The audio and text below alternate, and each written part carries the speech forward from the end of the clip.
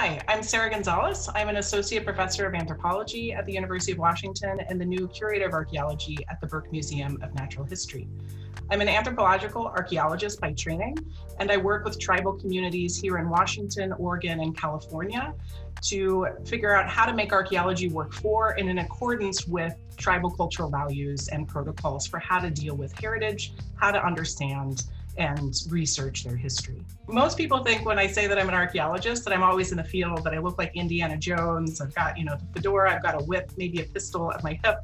And yet, usually a typical day in an archaeologist, especially one who's employed by a university, is I'm teaching. I'm in the classroom and I'm teaching about archaeology to my undergraduate as well as graduate students. So that's often a typical day. An ideal day for me involves either some kind of lab work, so getting to work through the belongings, the cultural materials that I've recovered through the different projects that I've worked on with tribes,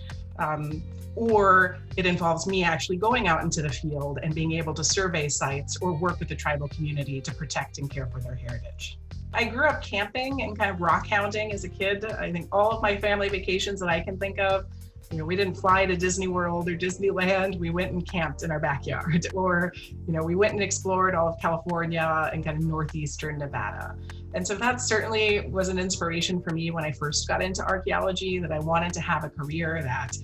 was focused on the outdoors, that involved teamwork, and that involved a little bit of adventure. Recently, I've been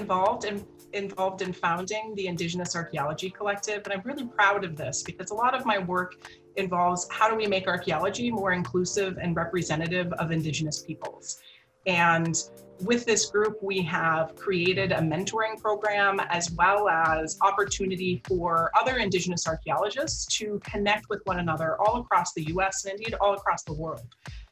One would imagine, especially in a time of Zoom and COVID, that we're so isolated from one another, but this group has really brought people from across the US right now together to talk about what would it mean to make a more inclusive archaeology, what can archaeology look like in the future, and how can Indigenous people's voices within archaeology be elevated and also supported. For the past 5 years, I've run the Field Methods in Indigenous Archaeology Field School and Related Project, the community-based research partnership with the Confederated Tribes of Grand Ronde, their Historic Preservation Office.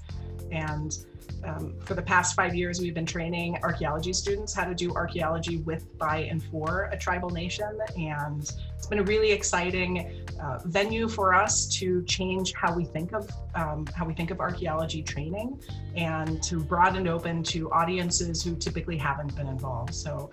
we offer and feature scholarships for Indigenous students as well as tribal members, and we've been working to make sure that when students come to do the field school, that they get trained not just in all of the techniques that we use in the field, but they understand the hows and whys of when we use those techniques. On the ground, we can be doing anything from surveying historic sites on the Grand Ronde Reservation to helping the exhibit staff or the culture staff go out and collect and harvest traditional plants to help support their programs. So,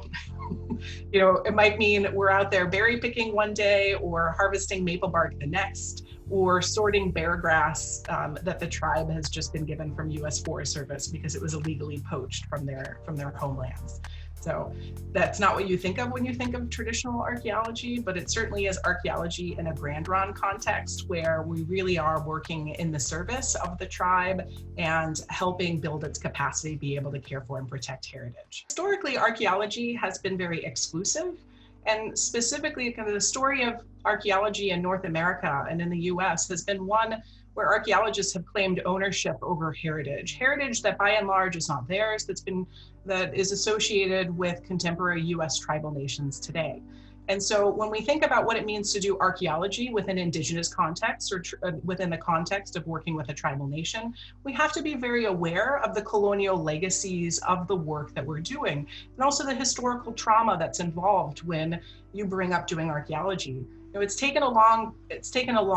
time in order to get to a point at which archaeologists and tribes can actually work together for the benefit of heritage and history, and more specifically for the benefit of communities themselves. So like I said, that history of how archaeologists in our discipline has typically related to Indigenous peoples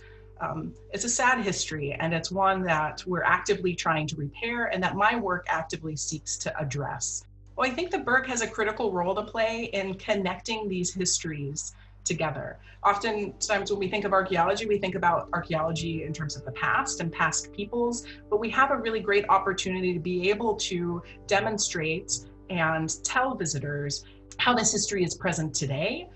and how the belongings that we represent or that we exhibit are part of living traditions and deeply connected to contemporary cultures and contemporary tribal nations. That's really why I'm here at the Burke, is because of their advocacy and because they're actively doing things in a new way, a different way,